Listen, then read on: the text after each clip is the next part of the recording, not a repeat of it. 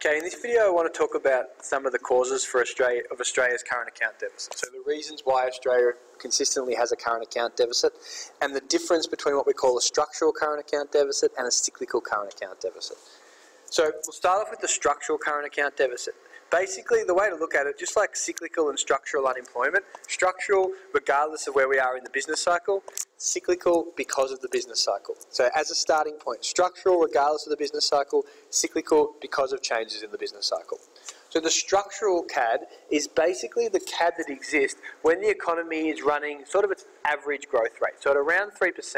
It's the CAD that's not related to like the level of demand in the economy.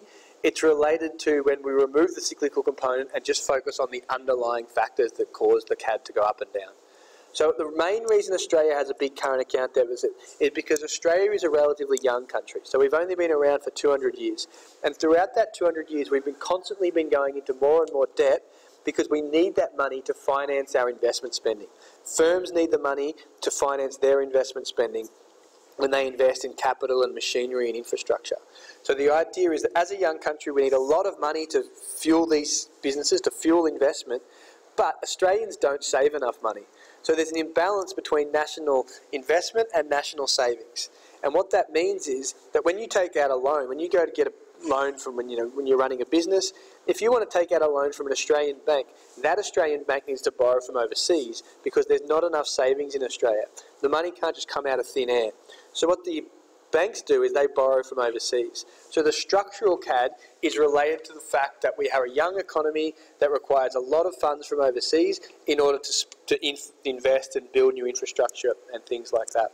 So we issue debt, or we go into we issue equity to foreign investors, and they're recorded as credits in the financial account initially. But because we have so much debt, because we're a young country that relies on this debt from overseas, we have a high level of net foreign liabilities. We owe countries a lot of money in terms of debt, and they also have a lot of equity investment in Australia. And the problem with that is that leads to more debits in the net primary income section of the CAD. So there's a lot of interest, there's a lot of profits, there's a lot of dividends flowing overseas because of our high level of debt. So basically, to sum up, Australia's structural CAD is sort of related to net primary income. The fact that we are a new developing nation that has a lot of debt because we need that debt to grow. The interest component of the CAD is the structural component because we're a young country. The structural component will continue to exist regardless of where we are in the business cycle. The other part of the structural deficit, so part of it's due to the fact that we have a lot of debt because of this constant need for investment. The other part relates to the fact that we have supply side problems in our country. Australia generally runs a CAD because locally made goods and services are generally dearer than overseas products. So Australia has high wages, we're not as efficient as other countries, and therefore we have a lot of importing because it's cheaper for us to import from overseas. So one fact is that there's a lack of national savings, and to fill the national savings investment gap we need to borrow, which boosts interest. The other part is related more to the balance of merchandise trade and net services that stems from the fact that our costs of production are higher and we're less efficient and have higher wages than other countries.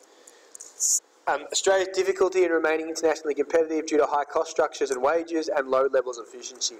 We are not in the top 20 performing countries for labour market efficiency, technological readiness, so the economy is not adapted as much technologically, or business sophistication. And all of those lead to lower efficiency, therefore make us less competitive and put pressure on us to raise the CAD.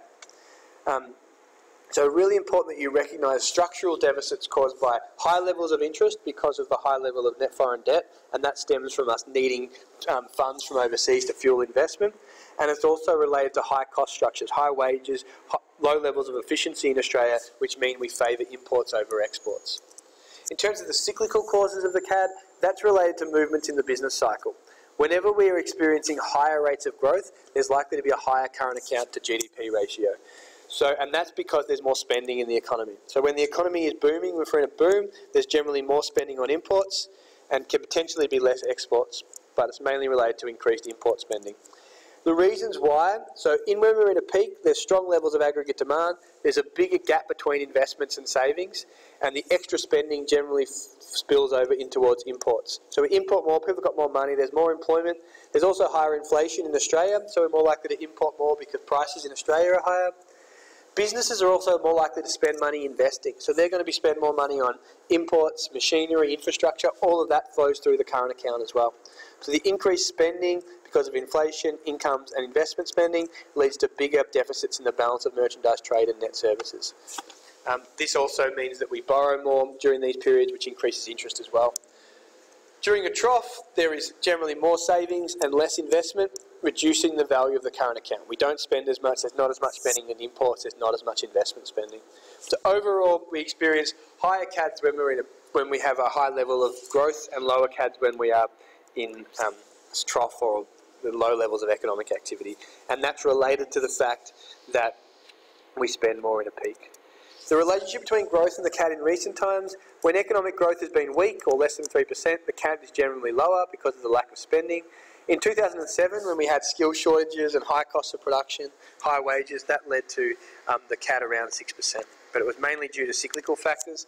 Other countries will be more worried if the CAD increases more because of structural factors, because the countries will know that that's likely to persist and it may become unsustainable. So other countries are going to be more worried when our CAD eventuates because of cyclical factors, structural factors as opposed to cyclical factors, because that's going to lead to us going to problems for our economy in terms of that CAD continuing for a long period of time. Thank you.